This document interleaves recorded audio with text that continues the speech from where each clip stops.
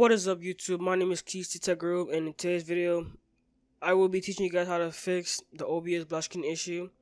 And you may ask, what is OBS black screen? Well, OBS black screen is when you try to record your game and all you see is a black screen, but you can hear audio, and that can be sometimes really annoying because you are trying to record this awesome clip for YouTube and then all you see is a black screen, but you can hear the audio. So I use this this issue used to happen to me until I fixed it with this method that I found online, and not too many people know about this method, so that's why in this video I'm teaching you guys how to do it.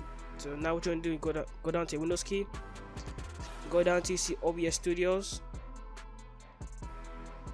hit the drop down menu, you wanna right click, more, open file location. Right here, this is not the application, it's only a shortcut. So now what you're gonna do, right click again, open file location, until you see the application right here. Right click, properties, we're gonna go to the capability right here,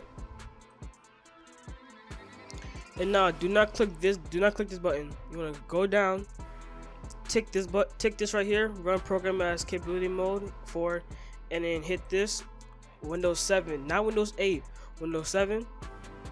Go down to settings though, or now, tick run this program as administrator, apply, okay, close all windows. You want to refresh your home screen. Now you want to right click again, go down to NVIDIA control panel, and now if you have an AMD graphics card, you want to go to Radeon control panel or Radeon graphics settings. You want to click it, wait for it to pop up. Now you want to go down to manage 3D settings, program settings.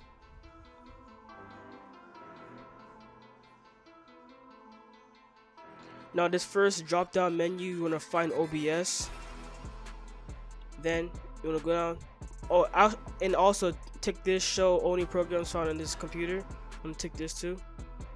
Now the second drop down menu, it's going to be default use global settings, but you don't want that, you want integrated graphics. Now you want to hit apply, wait for it to do its thing. Now you can close it and open OBS, and you should be able to see your screen. Everything should be back to normal. Now if you guys still need help with this, comment down below and I'll try to help as much people as I can.